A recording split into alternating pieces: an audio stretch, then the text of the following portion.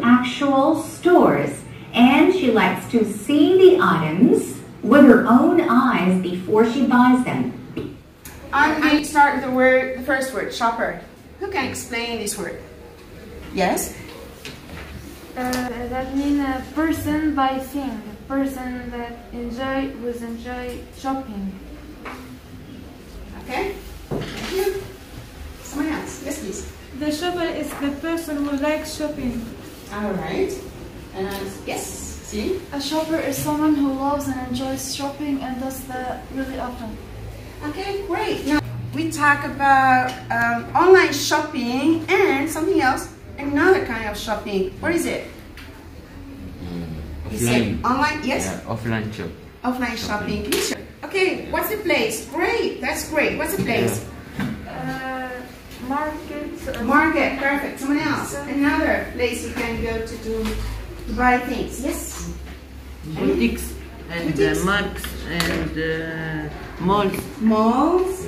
What's next? It's very hard to buying offline, but online it's very easy. All right. Now later we're going to talk about the advantages. That's great. And we'll also listen to her later to talk about how it's safe. Yes, Siri? Online shopping is easier than offline shopping. How is that? Why is it easier? Because while doing the online shopping, you just sit at the computer and click on the items, and they will get ordered. And Thank you. All right. I want you to remind me of the different verbs she used. She just used. The different verbs that she used. Yes? Get, click, Get, only the verb. Get, click, click, and here. Shop. Buy. And Buy. buy. Before buy? Safe. Yes? Safe. Sit. Sit. Now put them in the right order. Put them in the right order. First, sit, sit, and then Buy. sit, and then click. 3. Buy, and finally, Click. before you, okay, buy or purchase. purchase, yes, or Have to enter. order, and then deliver. Okay, get or deliver. Now, sit. Can you get a sentence to sit?